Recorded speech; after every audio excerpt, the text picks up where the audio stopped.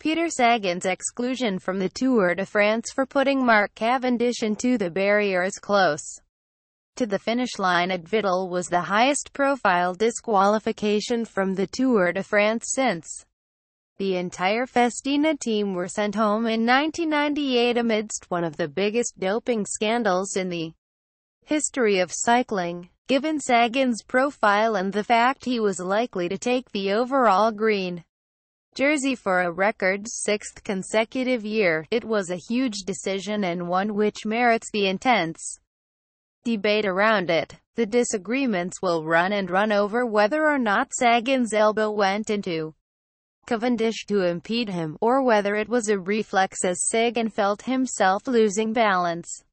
That may be the wrong argument. Think of rugby union, where red cards are handed out for dangerous actions. Even though there may be no intent, sprinters instinctively operate on the limit of what is safe. They're like a gang of kids who play a risky game where the prize is won by a combination of speed, skill and courage. Sometimes adults have to step in and draw the line. In that sense, as well as others, Sagan is the fall guy. Mark Cavendish out of Tour and Peter Sagan disqualified after horror crash. Read more. As the Australian sprinter Michael Matthews said in the wake of the incident, certain riders race like idiots. You have to penalize them because otherwise they will behave like that. Why would they stop? If they can scare other people by racing like nutters, they will go on doing it. Matthews did not name names, and rightly so. Every sprinter pushes the limits of what is safe and acceptable. The reality is Sagan probably does not know quite what happened, given that there is zero time for reflection in the heart of a sprint. It is unlikely he would have intended to endanger Cavendish, simply because he would not have had time to process that thought. In the final kilometers, sprinters function almost entirely on instinct, and sometimes that can lead them to endanger fellow riders, although hardly ever with malice aforethought. What this incident has done is to rob the Tour of its two biggest personalities. The race has lost its fastest, most successful sprinter, Cavendish, with a broken shoulder blade, and also its most striking and popular star in Sagan. The Slovak has won hearts in the past 5 years with his mix of kooky personality, Sphinx-like utterances, supreme bike handling, and indomitable spirit. The charisma does not mean he is not capable of putting an elbow into another rider, as the jury ruled he did on Tuesday, drawing a protest from Sagan's Bora Hansgrohe team, who insisted he had not moved from his line. Play video. 040 Tour de France, Peter Sagan kicked out of race over Cavendish crash. Video highlights. Cavendish appeared to be gaining momentum after a break from competition owing to glandular fever.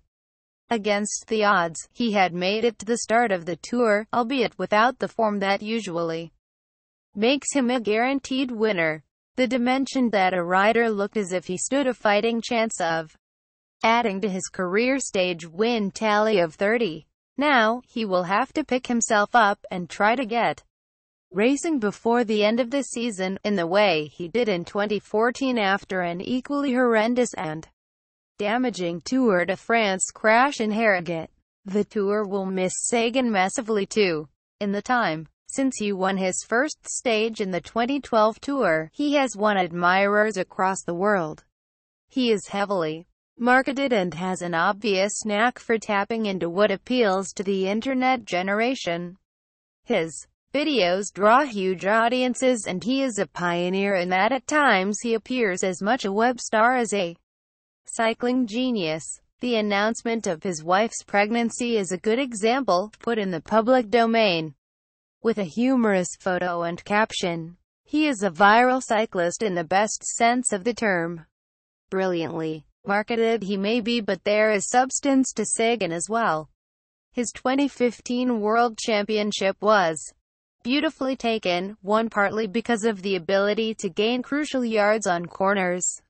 His 2016 rainbow jersey came when the same instinct that made him bring down Cavendish took him through a tiny gap, of the same size Cavendish was trying to go through on Tuesday, along the finishing straight in Qatar. The bunny hop he produced to jump over a prone Fabian Cancellara in the 2016 Paris-Roubaix simply beggared belief.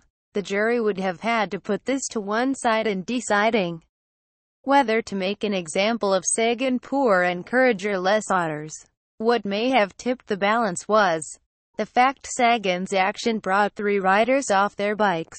Ben Swift and John Degan Colbrydon, albeit with bruises and grazes, and if the madness that grips sprinters when the line beckons is stayed even a little, it will have been a decision worth taking.